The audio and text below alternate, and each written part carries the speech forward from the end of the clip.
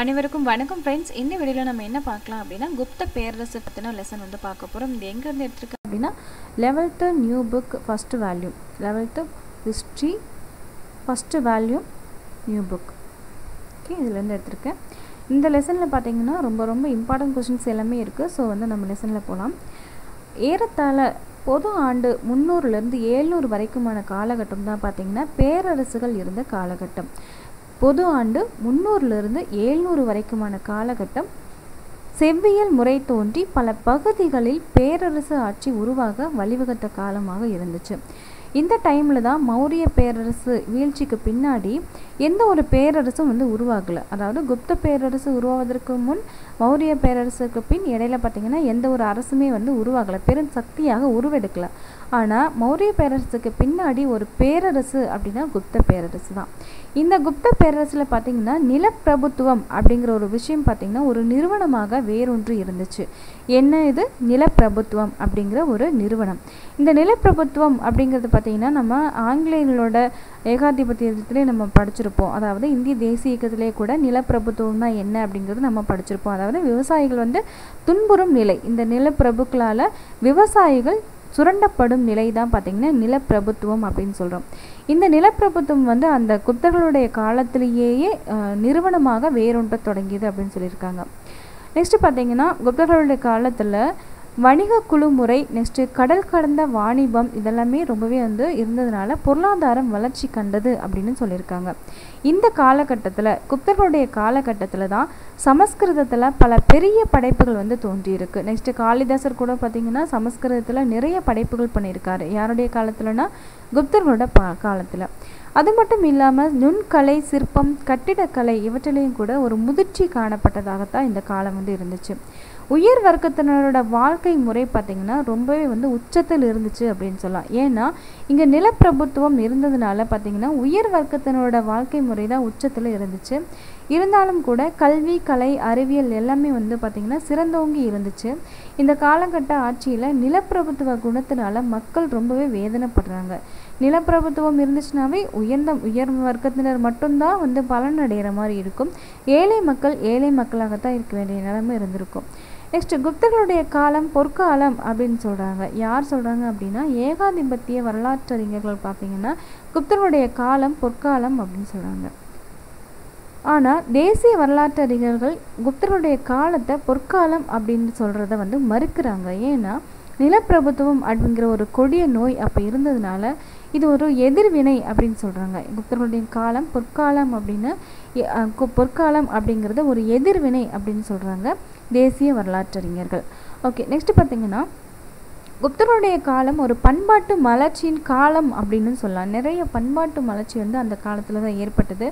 கூடவே செவ்வியல் கலைகளுடைய காலம், அதாவது கலைகளும் பார்த்திங்கன்னா நிறைய கலைகள் வந்து புதிதாக உருவெடுத்தது அப்படிங்கிறதே வந்து அறிஞர்கள் ஏற்கவே செய்கிறாங்க. ஓகே, நெக்ஸ்ட்டு குப்தருடைய காலத்தை வந்து அறிவதற்கு 3 சான்றுகள் இருக்குது. என்னென்ன சான்றுகள் அப்படின்னா இலக்கிய சான்று, 2வது கல்வெட்டு சான்று, 3வது நாணய சான்று. இந்த இலக்கிய சான்றில் ஃபஸ்ட்டு பார்த்திங்கன்னா நாரதர், விஷ்ணு, பிரகஸ்பதி, காத்யாயினர் ஸ்மிருதிகள் இவங்க எல்லாருமே எழுதின இலக்கியங்கள் குப்தர்களின் வரலாற்றை அறிவதற்கான சான்றுகளாக இருக்குது. நெக்ஸ்ட்டு 2வது பாருங்கள், அரசருக்கு கூறுவது மாதிரி எழுதப்பட்டுள்ள காமாந்தக்காரர் எழுதிய நீதிச்சாரம் அப்படிங்கிற ஒரு தர்ம சாஸ்திரமும் குப்தர்களை பற்றி அறிய உதவுகின்றது. எந்த ஆண்டு காலம் அப்படின்னு போட்டிருக்காங்க? பொது ஆண்டு 400 அப்படின்னு சொல்லி கொடுத்துருக்காங்க. பொது ஆண்டு 400 தான் பார்த்திங்கன்னா காமாந்தக்காரர் நீதிச்சாரம் அப்படிங்கிற நூலை எழுதியிருக்காரு. இது எதுக்கு அப்படின்னா அரசருக்கு நீதி கூறுவது போன்று எழுதப்பட்டுள்ளது. நெக்ஸ்ட் 3வது பாருங்கள், விசாகதத்தர் எழுதின தேவி சந்திரகுப்தா முத்ராட்சசம் அப்படிங்கிற 2 நூல்களுமே குப்தர்களின் எழுச்சி பற்றி கூறும் நூல்களாக இருக்குது. குப்தர்களின் எழுச்சி பற்றி கூறும் நூல் எது அப்படின்னு சொல்லி ஏற்கனவே TNPSCயில் இந்த கொஸ்டின் கேட்டிருக்காங்க.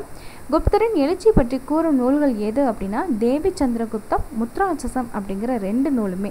இந்த 2 நூலுமே எழுதினவர் யார் அப்படின்னா விசாகதத்தர் அப்படிங்கிற அறிஞர். நெக்ஸ்ட் பார்த்திங்கன்னா புத்த சமண இலக்கியங்கள் கூட குப்தர்களின் வரலாற்றை அறிவதற்கான இலக்கியங்களாக இருக்குது. நெக்ஸ்ட் காளிதாசரோட படைப்புகள் சாகுந்தலம், மாளவிகாக்னிமித்திரம், அப்புறம் பார்த்திங்கன்னா மாளவிகாக்னிமித்திரம், நெக்ஸ்ட்டு ஒரு நாடகம் கூட எழுதியிருக்காங்க. என்னென்ன நாடகம் அப்படிங்கிறது நான் பின்னாடி சொல்கிறேன். நெக்ஸ்ட்டு காளிதாசரோட படைப்புகள் என்ன அப்படின்னா, அந்த படைப்புகள் கூட குப்தர்களின் வரலாற்றை அறிவதற்கான சான்றுகளாக நமக்கு இருக்குது. 2ஆம் சந்திரகுப்தருடைய காலத்தில் வந்த சீன பயணி யார் அப்படின்னு சொன்னால் பாகியான் தான். இவர் பாகியார் யாருடைய காலத்தில் வராரு? 2ஆம் சந்திரகுப்தர் காலத்தில் இந்தியாவுக்கு வராரு. கல்வெட்டு சான்று என்ன அப்படின்னு சொல்லி பார்க்கலாம். மெகுருளி இரும்புத்தூண் கல்வெட்டு. மெகுருளி இரும்புத்தூண் கல்வெட்டு பார்த்தீங்கன்னா யாருடைய சாதனை பற்றி சொல்லுது அப்படின்னா, 1ஆம் சந்திரகுப்தரோட சாதனை பற்றி சொல்லுகிறது. மெகுருளி முதலாம் மே மூ அப்படின்னு சொல்லி ஒரு அகர வரிசையிலே இருக்கு இல்லையா, மே மூ அப்படிங்கிறது. ஸோ மெகுருளினாவே 1ஆம் சந்திரகுப்தர் தான். நெக்ஸ்ட் அதே மாதிரி அலகாபாத் தூண் கல்வெட்டு பார்த்தீங்கன்னா சமுத்திரகுப்தரின் வரலாற்றை பற்றி, அதாவது சமுத்திரகுப்தரோட சாதனைகள், பட்டம், அவர் ஆளுமை எப்படி இருந்துச்சு அதை பற்றி சொல்லுது அலகாபாத் தூண் கல்வெட்டு. இந்த அலகாபாத் தூண் கல்வெட்டு பார்த்திங்கன்னா சமுத்திரகுப்தரின் வரலாற்றை பற்றி சொல்கிறது. சமுத்திரகுப்தரின் ஆட்சி சாதனைகளை பற்றி சொல்கிறது, வரலாற்றை பற்றி விளக்கலை. ஓகே, இந்த பொறிச்சவர் யார் அப்படின்னா ஹரிசேனர் அப்படிங்கிற ஒரு அறிஞர் இதை பொறிச்சிருக்கிறாரு. இவர் ஒரு சமஸ்கிருத புலவர். நெக்ஸ்ட் பாருங்கள், எத்தனை வரிகளில் பொறிச்சிருக்காரு அப்படின்னா 33 வரிகள் இருக்குது. எந்த வரி வடிவம் அப்படின்னா நாகரி வரி வடிவத்தில் இருக்குது. எந்த மொழியில் எழுதியிருக்காரு அப்படின்னா சமஸ்கிருதத்தில் எழுதியிருக்காரு. நெக்ஸ்ட் பாருங்கள், மெகுருளி இரும்புத்தூண் பார்த்தீங்கன்னா 1ஆம் சந்திரகுப்தர், அலகாபாத் பார்த்தீங்கன்னா சமுத்திரகுப்தர். சமுத்திரகுப்தரையும் அலகாபாத்தின் கல்வெட்டையும் எப்படி ஞாபகம் வச்சுக்கலாம் அப்படின்னா, சமுத்திரம்னா கடல், கடல் எப்போவுமே ரொம்ப அகலமாக இருக்கும். அகலம் அலகாபாத் அப்படிங்கிறது ஞாபகம் வச்சுக்கோங்க. இல்லை அழகு அப்படின்னு கூட ஞாபகம் வச்சுக்கலாம். அதாவது லாக்கு பதிலாக இந்த லா போட்டு கூட நம்ம ஞாபகம் வச்சுக்கலாம். அழகு அப்படிங்கிறது சமுத்திரம் எப்போவுமே அழகாக இருக்கும் அப்படிங்கிறத ஞாபகம் வச்சுக்கோங்க.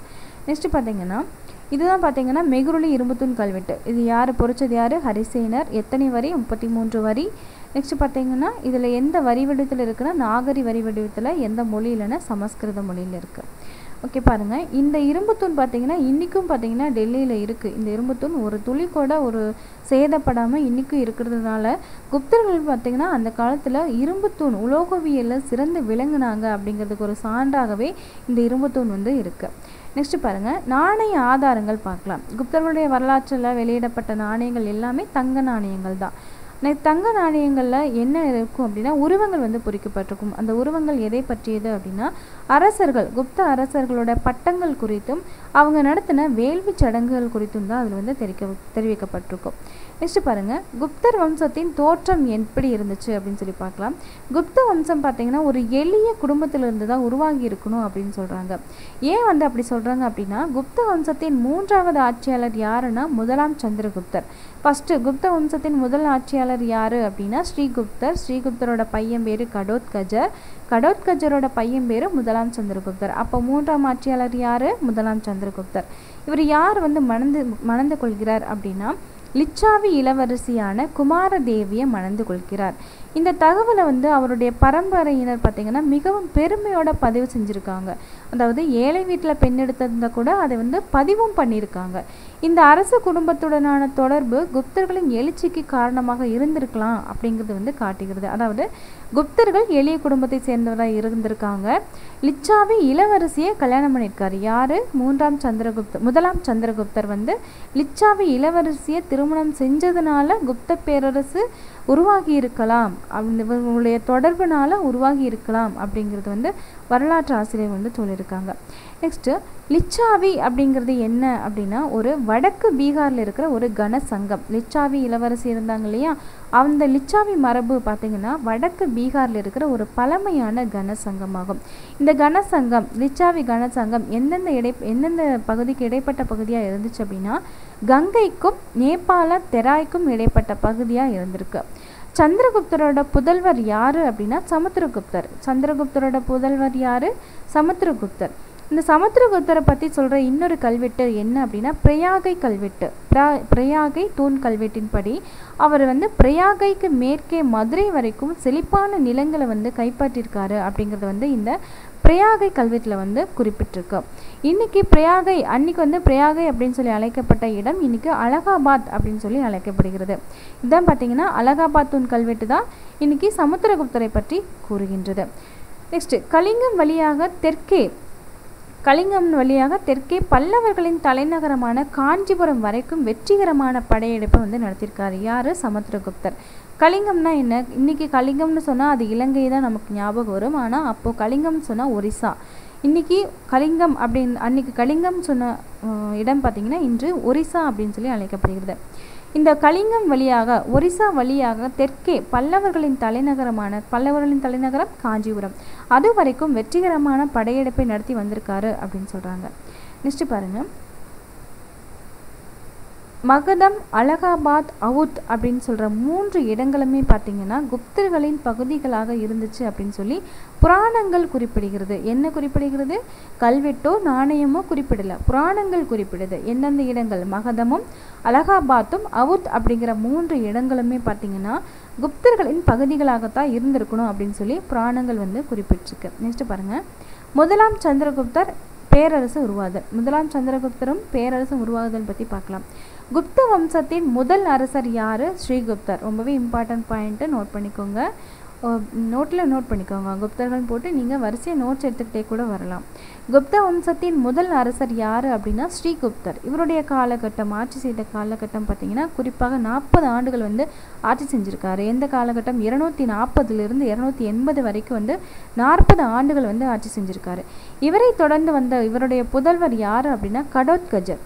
கடோத்கஜர் 280 319 வரைக்கும் ஒரு 39 ஆண்டுகள் ஆட்சி செஞ்சுருக்காரு. 280 319 வரைக்கும் 39 ஆண்டுகள் ஆட்சி செஞ்சுருக்காரு. ஃபஸ்ட்டு 40 ஆண்டுகள், ரெண்டாவது 39 ஆண்டுகள். நெக்ஸ்ட்டு பார்த்திங்கன்னா கல்வெட்டுகளில் ஸ்ரீகுப்தரும் கடோத்கஜரும், அதாவது அப்பாவும் பையனும் மகாராஜா அப்படின்னு சொல்லி குறிக்கப்பட்டிருக்காங்க.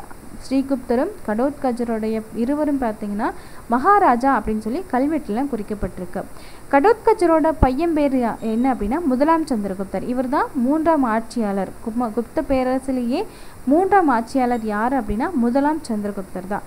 இந்த முதலாம் சந்திரகுப்தருடைய காலம் பார்த்திங்கன்னா 319 335 வரைக்கும் ஆட்சி செஞ்சுருக்காரு. இவர் குப்த பேரரசின் முதல் பேரரசராக கருதப்படுகிறார். இங்கே பாருங்கள், குப்த வம்சத்தின் முதல் அரசர் யார்? ஸ்ரீகுப்தர். நெக்ஸ்ட்டு குப்த பேரரசிலேயே முதல் பேரரசர் யார் அப்படின்னா முதலாம் சந்திரகுப்தர் தான். சந்திரகுப்தருடைய பட்டப்பெயர் என்ன அப்படின்னா மகாராஜா, அதிராஜா அப்படிங்கிற 2 பட்டத்தை இருக்கிறாரு. அதாவது ராஜாதி ராஜா அப்படிங்கிறது தான் அதிராஜா அப்படின்னு சொல்கிறாங்க. மகாராஜா, அதிராஜா அப்படின்னு சொல்லி 2 பட்டத்தை ஏற்கிறவர் யார் அப்படின்னா முதலாம் சந்திரகுப்தர். மற்றவர்களின் ஆவணங்கள்லிருந்து இவரது பேரரசு நிலை நமக்கு புலப்படுகிறது அப்படின்னு சொல்லலாம். இவரது ஆட்சி காலத்தில் கல்வெட்டும் நாணயமும் நமக்கு கிடைக்கல. ஒருவேளை கல்வெட்டும் நாணயமும் கிடைக்கல, ஒருவேளை இலக்கிய சான்று இருந்திருக்கலாம் அப்படின்னு சொல்லி நினைக்க தோணுது. ஓகே, குறிப்பாக கல்வெட்டும் நாணயமும் யாருடைய ஆட்சி காலத்தில் கிடையாது? முதலாம் சந்திரகுப்தரோட ஆட்சி காலத்தில் கிடையாது. ஓகே, சமுத்திரகுப்தர் பற்றி பார்க்கலாம். பொது ஆண்டு 335 முதலாம் சந்திரகுப்தர் தன்னோட புதல்வரான சமுத்திரகுப்தனை தனது வாரிசாக நியமிக்கிறார். ஃபஸ்ட்டு பார்த்தீங்கன்னா ஸ்ரீகுப்தரோட பையன் பேர் கடோத்கஜரோட பையன் பேர் முதலாம் சந்திரகுப்தரோட பையன் பேர் சமுத்திரகுப்தர். இந்த சமுத்திரகுப்தர் தன்னோட வாரிசாக, அதாவது முதலாம் சந்திரகுப்தர் தன்னோட புதல்வன் சமுத்திரகுப்தனை தன்னோட வாரிசாக நியமிக்கிறார். ஆனால் இன்னொரு கதை என்ன அப்படின்னு சொல்லி பார்த்தா, இந்த சமுத்திரகுப்தர் அப்படிங்கிறவர் மௌரிய பேரரசிலிருந்து வந்ததாக சொல்லப்படுகிறது. எதனால் அப்படின்னு எனக்கு தோணுது அப்படின்னா, சமுத்திரகுப்தரை பற்றி அசோக தூண்லேயும் அவருடைய புகழ் சொல்லியிருக்கு. அசோகருடைய தூணில் பார்த்திங்கன்னா சமுத்திரகுப்தரை பற்றிய செய்திகள் நீண்ட புகழுரையாக எழுதப்பட்டிருக்கு. மௌரிய பரம்பரையில் ஒரு வேளை வந்திருக்கலாமோ அப்படின்னு சொல்லி நினைக்க தோணுது. இந்த கல்வெட்டு சமுத்திரகுப்தர் நாடு முழுவதும் படையெடுத்து சென்ற பொழுது அவருக்கு அடிபணிந்த அரசர்கள், ஆட்சி பகுதிகள் ஆகியன குறித்தும் மிக பெரும் பட்டியலை தந்திருக்கு இந்த அசோகருடைய தூண் கல்வெட்டு. முக்கியமாக சமுத்திரகுப்தரை பற்றி கல்வெட்டில் என்னென்ன புகழ் பாடியிருக்கு அப்படின்னா, டில்லியிலிருந்து மேற்கு உத்தரப்பிரதேசத்தில் டில்லி மற்றும் மேற்கு உத்தரப்பிரதேசத்தில் 4 அரசர்களையும், ஃபஸ்ட்டு பாருங்கள் 4 அரசர்களை வென்றிருக்காரு. நெக்ஸ்ட்டு தெற்கு மற்றும் கிழக்கு பகுதி அரசர்களும் அடிபணிந்து கப்பம் செலுத்த கட்டாயப்படுத்தப்பட்டாங்க. கல்வெட்டில் குறிக்கப்பட்டிருக்கிற இடங்களை பார்க்குறப்போ சமுத்திரகுப்தரின் படையெடுப்பு கிழக்கு கடற்கரையோரம் காஞ்சிபுரம், அதாவது பல்லவர்களின் தலைநகரமான காஞ்சிபுரம் வரைக்கும் நீண்டிருக்கிறதா சொல்லப்பட்டிருக்கு. கங்கை சமவெளியின் மேற்கு பகுதியில் 9 அரசர்களை தன்னோட படைபலத்தால் தோற்கடிச்சிருக்காரு. எத்தனை அரசர்கள்? 9 அரசர்களை தோற்கடிச்சிருக்காரு. நெக்ஸ்ட் காட்டு ராஜா அப்படின்னு சொல்லி அழைக்கப்படுற, அதாவது மத்திய இந்தியா மற்றும் தக்காணத்தில் பழங்குடியினர் தான் பார்த்தீங்கன்னா காட்டு ராஜா அப்படின்னு சொல்லி அழைக்கப்பட்டாங்க. காட்டு ராஜா அப்படின்னு சொல்லி அழைக்கப்பட்டவர்கள் யார் அப்படின்னா மத்திய இந்தியா மற்றும் தக்காணத்தின் பழங்குடியின தலைவர்கள் தான் காட்டு ராஜா அப்படின்னு சொல்லி அழைக்கப்பட்டாங்க. நெக்ஸ்ட்டு அஸ்ஸாம், வங்கம் போன்ற கிழக்கு பகுதிகளின் அரசர்களும் நேபாளம், பஞ்சாப் போன்ற பகுதிகளின் சிற்றரசர்களும் கப்பம் கட்டுறதுக்கு கட்டாயப்படுத்தப்பட்டாங்க. மாலவர்கள், யுதேயர்கள் உள்ளிட்ட ராஜஸ்தான் பகுதியில் 9 குடியரசுகள், எத்தனை குடியரசுகள்? 9 குடியரசுகள் வந்து சமுத்திரகுப்தரால் வந்து ஏகாதிபத்தியத்திற்கு உட்படுத்தப்பட்டு வரி கட்டுமாறு கட்டாயப்படுத்தப்பட்டாங்க. இது மட்டும் இல்லாமல் தெய்வபுத்திர சகானுசாகி அப்படின்னு சொல்ல ஒரு குஷான பட்டம், சாகர் அரசு, இலங்கை அரசு அப்படிங்கிற வெளிநாட்டு அரசுகளையும் வந்து கப்பம் கட்ட வச்சதாக இந்த கல்வெட்டு குறிப்பிடுகிறது. நெக்ஸ்ட் பார்த்தீங்கன்னா இந்த தெய்வபுத்திர சகானுசாகி அப்படிங்கிறது ஒரு குஷான பட்டம். நெக்ஸ்ட்டு சாகர் அரசு, இலங்கை அரசு இந்த மூன்றுமே பார்த்தீங்கன்னா ஒரு வெளிநாட்டு அரசுகள். நெக்ஸ்ட் பாருங்கள், குப்த பேரரசின் காலம் இவ்வளோ பறந்து விரிஞ்சிருக்கு. அதாவது மேற்கு பகுதியிலிருந்து கிழக்கு பகுதி வரைக்கும், நெக்ஸ்ட்டு வடக்குலேருந்து தெற்கு வரைக்கும் பார்த்தீங்க அப்படின்னா எந்த அளவுக்கு அவருடைய அரசு பறந்து விரிஞ்சிருக்கு, ஒரு பேரரசராக பிரிஞ்சிருக்கு அப்படின்னு சொல்லி நம்ம பார்க்கலாம். ஓகே, நெக்ஸ்ட் பாருங்கள், இந்த கல்வெட்டு செய்திகள் பார்த்தீங்கன்னா ரொம்பவே மிகைப்படுத்தப்பட்டதாக இருந்தால் கூட தென்பகுதி அரசர்கள் வந்து கப்பம் கட்டினதும் வட இந்திய அரசர்கள் வந்து குப்த பேரரசோட இணைக்கப்பட்டதும் வந்து உறுதியாகப்படுகிறது. நெக்ஸ்ட் பார்த்தீங்கன்னா இதுதான் வந்து மெக்ரோலி இரும்புத்தூண் அலகாபாத் தூண் கல்வெட்டு. மெக்ரோலி இரும்புத்தூண் கல்வெட்டு ஏற்கனவே நம்ம மேலே பார்த்தோம். இது பார்த்தீங்கன்னா அலகாபாத் தூண் கல்வெட்டு, அதாவது கற்றூர் கல்வெட்டு அப்படின்னு சொல்லலாம். மேலே பார்த்தீங்கன்னா இரும்பால் கட்டப்பட்டிருக்கு, இது வந்து கற்களால் செதுக்கப்பட்டது. நெக்ஸ்ட் பாருங்கள், மேற்கு இந்தியாவில் சாக அரசர்களை தோற்கடிக்க முடியல. யாருனால? சமுத்திரகுப்தரால் மேற்கு இந்தியாவில் இருக்கிற சாகம் அரசர்களை வந்து தோற்கடிக்க முடியலை. அப்படிங்கிறதுனால நேரடி அதிகாரம் கங்கை சமவெளி வரைக்கும் தான் இருந்திருக்கு. சமுத்திரகுப்தரின் அதிகாரம் பார்த்திங்கன்னா கங்கை சமவெளி வரைக்கும் தான் வந்து இருந்திருக்கு. ராஜஸ்தானில் சமுத்திரகுப்தரின் அதிகாரத்திற்கு ராஜஸ்தானில் இருக்கிற பழங்குடியினர் பார்த்திங்கன்னா கப்பம் கட்டுறாங்க. ஆனால் பஞ்சாப் பகுதியில் இருக்கிறவங்க சமுத்திரகுப்தரின் அதிகாரத்திற்கு வெளியில் இருக்கிற அரசாக வந்து இருக்குது. சமுத்திரகுப்தரின் படையெடுப்பு பார்த்திங்கன்னா பழங்குடி குடியரசுகளின் அதிகாரத்தை குறைச்சதுனால ஹூணர்களின் படையெடுப்பு வந்து தவிர்க்க முடியாததாக இருந்திருக்கு. குஷானர்களோட உறவு எப்படி இருந்துச்சு? குப்தர்கள் வந்து குஷானர்களோட உறவு, ஆனால் ஹூணர்கள் பார்த்திங்கன்னா எதிரி. ஆனால் குஷானர்கள் பார்த்திங்க அப்படின்னா கொஞ்சம் வந்து நட்பு அரசராக இருந்திருக்கலாம், நட்பு வம்சமாக கூட இருந்திருக்கலாம். ஆனால் அவங்களுடைய உறவு எப்படி இருந்துச்சு அப்படிங்கிற ஒரு செய்தி வந்து உறுதியாக நமக்கு தெரியல. ஆனால் இலங்கையை பொறுத்த வரைக்கும் இலங்கை அரசன் மேகவர்மன் அப்படிங்கிறவர் ஒரு நிறைய பரிசுகளை அனுப்பி, யாருக்கு? சமுத்திரகுப்தருக்கு அனுப்பி கயாவில் ஒரு பௌத்த மடம் அமைக்கிறதுக்கு பர்மிஷன் கேட்குறாரு. சமுத்திரகுப்தரின் ஆட்சி காலம் எத்தனை ஆண்டுகள் அப்படின்னா 40 ஆண்டுகள் இருக்கிறதுனால இவர் நிறைய படையெடுப்புகளை திட்டமிட்டு நடத்தவருக்கு வந்து ரொம்பவே வசதியாக இருக்குது. இவர் இராணுவ வெற்றிகளை பிரகடனம் செய்கிறதுக்காக அஸ்வமேத யாகம் அப்படிங்கிறது வந்து நடத்துகிறாரு. அஸ்வமேத யாகம் அப்படிங்கிறது என்ன அப்படின்னா குதிரை வேள்வி, அதாவது குதிரைகளை பலியிடுவது தான் அஸ்வமேத யாகம். இராணுவ வெற்றிகளை வந்து பிரகடனம் செய்யணும் அப்படிங்கிறதுக்காக இவர் அஸ்வமேத யாகத்தை வந்து நடத்துகிறாரு. சமுத்திரகுப்தர் அறிஞர்களையும் ஹரிசேனர் போன்ற கவிஞர்களையும் ஆதரிக்கிறாரு.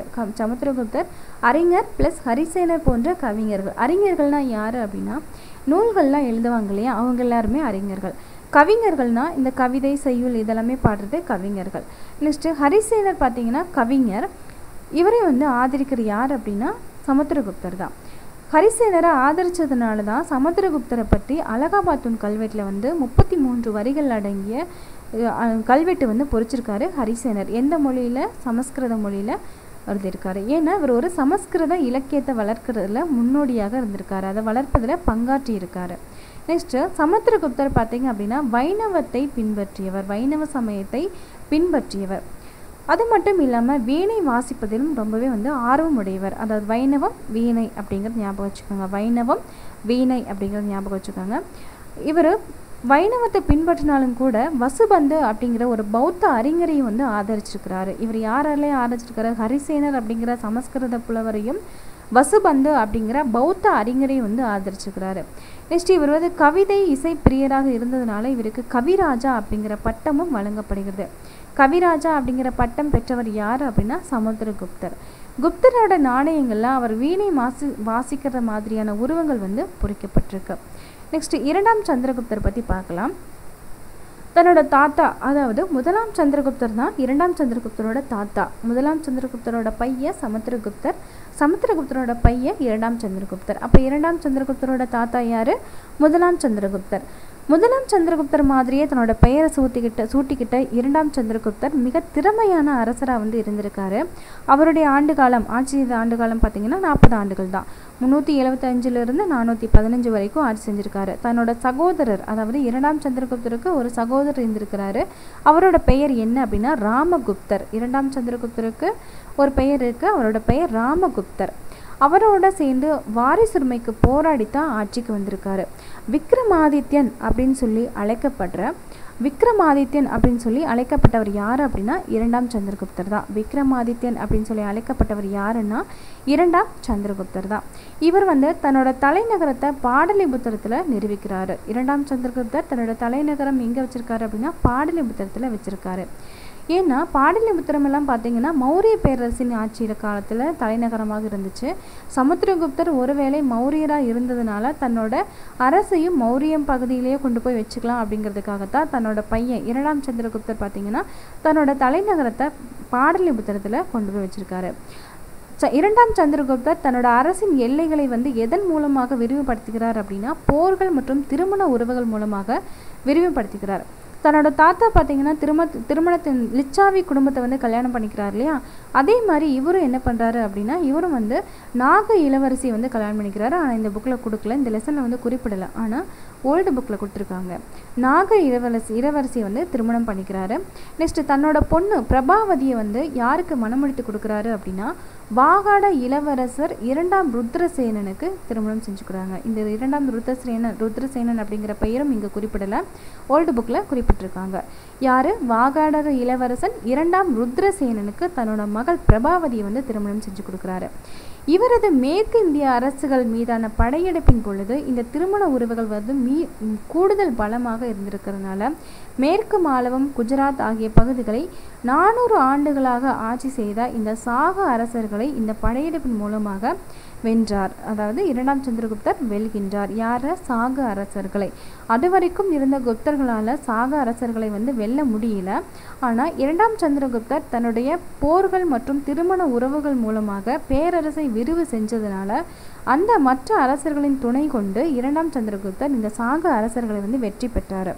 ஓகே, இவர் யாருடன் வந்து வணிகம் வச்சுருக்காரு அப்படின்னா ரோமானிய பேரரசோட வணிகம் வச்சுருக்காரு. இவருடைய பேரரசும் பார்த்தீங்கன்னா குப்த பேரரசு. இவங்க ரோமானிய பேரரசோட வணிகம் வச்சுருக்கிறாங்க. அதனால் என்னாச்சு அப்படின்னா அரசின் வளம் வந்து ரொம்பவே பெருகியது. கிழக்கு மற்றும் மேற்கு இந்தியாவை வென்றதுக்கு அப்புறமா இரண்டாம் சந்திரகுப்தர் ஹூனர், காம்போச்சர், கிராதர் போன்ற வடநாட்டு அரசுகளிலிருந்து வெற்றி பெற்றார். நெக்ஸ்ட் பார்த்தீங்கன்னா ஹூனர் வந்து படையெடுப்பு வந்து இருந்துச்சு. ஹூனர்களோட படையெடுப்பு சமுத்திரகுப்தரோட காலத்தில் இருந்துச்சு. இரண்டாம் சந்திரகுப்தர் வந்ததுக்கப்புறமா ஹூனர்களை வந்து அடக்கிடுறாரு. நெக்ஸ்ட்டு காம்போஜர், கிராதர் போன்ற வடநாட்டு அரசுகளை வந்து வென்றார். அவர் மிகப்பெரிய வெற்றி வீரராக மட்டும் இல்லாமல் சிறந்த நிர்வாகியாகவும் கூட இருக்கிறாரு. நெக்ஸ்ட் நிர்வாகத்தில் பார்த்திங்கன்னா நிறைய மாற்றங்களை கொண்டு வராரு. இவருக்கு என்னென்ன பட்ட பெயர்கள் இருக்குது அப்படின்னா விக்ரமன், தேவகுப்தன், தேவராஜன், சிம்ஹ விக்ரமன், விக்ரமாதித்யன், சகாரி அப்படிங்கிற பட்டமும் இவருக்கு இருக்குது. சகாரி அப்படிங்கிறது என்னது? சாகர்களை வென்றதுனால சகாரி அப்படிங்கிற பட்ட பெயர் வந்து இவருக்கு கிடச்சிருக்கு. விக்ரமாதித்யன் அப்படிங்கிறதும் இந்த இரண்டாம் சந்திரகுப்தர் தான். நெக்ஸ்ட் பார்த்தீங்கன்னா விக்ரமன், தேவகுப்தன், தேவராஜன், சிம்ஹ விக்ரமன், விக்ரமாதித்யன், சகாரி அப்படிங்கிற பட்டத்தை பெற்றவர் இரண்டாம் சந்திரகுப்தர் தான். இவருடைய அவையில் தான் பார்த்தீங்க அப்படின்னா நவரத்னங்கள் அப்படின்னு சொல்லி அழைக்கப்பட்ட 9 அறிஞர்கள் வந்து இருக்காங்க. இவருடைய அவையில் 9 அறிஞர்கள் கொண்ட நவரத்னங்கள் அப்படிங்கிற ஒரு அமைப்பு வந்து இருக்குது. இவங்க எல்லாருமே பார்த்தீங்க அப்படின்னா இவங்களில் ஃபஸ்ட்டு முதன்மையானவர் யார் அப்படின்னா சமஸ்கிருத கவிஞரான காளிதாசர் தான் நவரத்னங்கள்லேயே முதன்மையானவர். நெக்ஸ்ட்டு சமஸ்கிருத புலவர் யார் அப்படின்னா ஹரிசேனர். இவர் தான் பார்த்தீங்கன்னா சமஸ்கிருத புலவர். அலகாபாத் தூண் கல்வெட்டை வந்து பொறித்தவர். நெக்ஸ்ட் அகராதியை உருவாக்கிய அமரசிங்கர், அமரகோசம் அப்படின்னு சொல்கிற அகராதியை வந்து உருவாக்கியவர் யார் அப்படின்னா அமரசிங்கர். நெக்ஸ்ட் மருத்துவர் ஒருவரும் அந்த நவரத்னங்கள் இருக்கிறாரு, மருத்துவர் தன்வந்திரி. இவருடைய ஆட்சி காலத்தில் தான் பார்த்தீங்கன்னா பாகியான் அப்படிங்கிற சீன பயணி இந்தியாவுக்கு வராரு. இவர் குப்த பேரரசின் வளம் குறித்து தன்னோட குறிப்புகளில் பதிவு செஞ்சுருக்காரு. வெள்ளி நாணயங்களை வெளியிட்ட முதல் குப்த அரசர் யாருன்னா இரண்டாம் சந்திரகுப்தர் தான். ஏன்னா இவர் நிர்வாகி. மற்றவங்க எல்லாமே பார்த்திங்கன்னா நாணயங்களை தங்கத்திலேயே வெளியிட்டாங்க. இவர் என்ன நினச்சிருக்காரு, சிறந்த நிர்வாகியாக இருக்கிறதுனால இவர் தங்கத்திலே நாணயத்தை வெளியிட்டால் கருவூலம் காலியாக போயிடும் அப்படிங்கிறதுக்காக வெள்ளி நாணயங்களை முதலாக வெளியிட்டார். முதலில் வெளியிட்ட குப்த அரசர் யார் அப்படின்னா இரண்டாம் சந்திரகுப்தர் தான். இவருடைய ஆட்சி காலத்தில் தான் பார்த்தீங்கன்னா பேரரசின் விரிவாக்கம் உச்சத்தை எட்டியது. பேரரசின் விரிவாக்கம் எப்படி இருந்துச்சு, உச்சத்தை எட்டியது. நெக்ஸ்ட் பார்த்தீங்கன்னா இரண்டாம் சந்திரகுப்தருக்கு பின்னாடி வந்தவர் யார் அப்படின்னா முதலாம் குமாரகுப்தர். இரண்டாம் சந்திரகுப்தருக்கு பின் அவருடைய புதல்வர் முதலாம் குமாரகுப்தர் வராங்க. இவருடைய காலம் எதுலேருந்து ஸ்டார்ட் ஆகுது அப்படின்னா 455 ஆண்டு வரை, அதாவது எதுலேருந்துன்னு சொல்லலை, எது வரைக்கும் ஆட்சி செஞ்சுருக்காங்க அப்படின்னு சொல்லி கொடுத்துருக்காங்க. 455 பொது ஆண்டு 455 வரைக்கும் வந்து ஆட்சி செஞ்சுருக்காங்க அப்படின்னு சொல்லி கொடுத்துருக்காங்க. முதலாம் குமாரகுப்தர் தான் பார்த்தீங்கன்னா நாலந்தா பல்கலைக்கழகத்தை தோற்றுவித்தவர். இதுவும் டிஎன்பிசியில் நிறைய கொஸ்டின் பேப்பரில் வந்திருக்கு. முதலாம் குமாரகுப்தர் நாலந்தா பல்கலைக்கழகத்தை தோற்றுவித்தார். இவருக்கு இன்னொரு பட்டப்பெயர் இருக்குது, என்ன அப்படின்னா சக்கராதித்யர் அப்படின்னு சொல்லி அழைக்கப்பட்டவர். சக்கராதித்யர் அப்படின்னு சொல்லி அழைக்கப்பட்டவர் யார் அப்படின்னா இரண்டாம் சந்திரகுப்தர் தான். நெக்ஸ்ட் பார்த்தீங்கன்னா முதலாம் குமாரகுப்தர் சக்கராதித்யர் அப்படின்னு சொல்லி அழைக்கப்பட்டது யார் அப்படின்னா முதலாம் குமாரகுப்தர். அதாவது நாலந்தா பல்கலைக்கழகத்தை தோற்றுவித்த முதலாம் குமாரகுப்தர் தான் சக்கராதித்யர் அப்படின்னு சொல்லி அழைக்கப்பட்டார். குப்த வம்சத்தின் கடைசி பேரரசர் யார் அப்படின்னா ஸ்கந்தகுப்தர். குப்த வம்சத்தின் கடைசி பேரரசர் யார் அப்படின்னா ஸ்கந்தகுப்தர். குப்த வம்சத்தின் முதல் பேரரசர் யார், முதலாம் சந்திரகுப்தர். குப்த வம்சத்தின் கடைசி பேரரசர் யார், ஸ்கந்தகுப்தர். முதலாம் குமாரகுப்தரின் புதல்வர் இவர் வந்து யார், இந்த ஸ்கந்தகுப்தர் யாருன்னா முதலாம் குமாரகுப்தரோட புதல்வர். இவர் ஹூணர்களின் படையெடுப்பை வந்து தடுக்கிறாரு. ஹூணர்களின் படையெடுப்பை தடுத்தவர் யார், முதலாம் குமாரகுப்தர். ஆனால் ஹூணர்கள் வந்து மீண்டும் படையெடுப்பு மேற்கொண்டதுனால தான் அரசு கருவூலம் காலியாக போனது. கடைசியில் ஹூணர்களோட படையெடுப்புனால தான் குப்த பேரரசும் வீழ்ச்சியை அடைகின்றது. நெக்ஸ்ட்டு பொது ஆண்டு 467 ஸ்கந்தகுப்தரோட இறப்பிற்கு பின்னாடி குப்த பேரரசு வீழ்ச்சி அடைகிறது. இவருக்கு பின்னாடி பல குப்த அரசர்கள் ஆட்சி பொறுப்பில் வராங்க. இவர்கள் பேரரசின் வீழ்ச்சியை விரைவுபடுத்துகிறார்கள். ஏன்னா இவங்க எல்லாருமே பார்த்திங்கன்னா வலிமையற்றவர்களாக இருக்கிறாங்க. குப்த வம்சத்தின் கடைசி அரசர் யார் அப்படின்னா விஷ்ணுகுப்தர். குப்த வம்சத்தின் கடைசி அரசர் யார் அப்படின்னா விஷ்ணுகுப்தர். இவர் எந்த காலகட்டம் வரைக்கும் ஆட்சி செஞ்சுருக்காரு அப்படின்னா பொது ஆண்டு 540 550 வரைக்கும் வந்து ஆட்சி செஞ்சுருக்காரு. ஓகே, இது எல்லாமே பார்த்திங்க அப்படின்னா ரொம்ப இம்பார்ட்டன்ட் கொஷின்ஸ் எல்லாமே நிறைய இருக்குது. இந்த லெசனில் இருக்கிற 1 மார்க் கொஷின்ஸ் வித் 4 ஆப்ஷனோட நான் வந்து நெக்ஸ்ட் பிடிஎஃப்பில் உங்களுக்கு அப்லோட் பண்ணுறேன். ஓகே, தேங்க்யூ ஃப்ரெண்ட்ஸ் வாட்சிங் இந்த வீடியோ வந்து பார்த்ததுக்கு. நெக்ஸ்ட்டு இன்னும் இந்த வீடியோவை நீங்கள் என்னோடய சேனலில் சப்ஸ்கிரைப் பண்ணலை அப்படின்னா கீழே இருக்கிற ரெட் கலர் சிம்பிளான சப்ஸ்கிரைப் பட்டனை அமைத்திக்கோங்க. பக்கத்துலேயே வந்து பெல் சிம்பிளில் ஆல் அப்படிங்கிறத கிளிக் பண்ணிக்கோங்க. அப்போ தான் நான் போடுற எல்லா வீடியோஸும் உங்களுக்கு வந்து நோட்டிஃபிகேஷனில் வரும். Okay, thank you friends, thank you for வாட்சிங், தேங்க்யூ.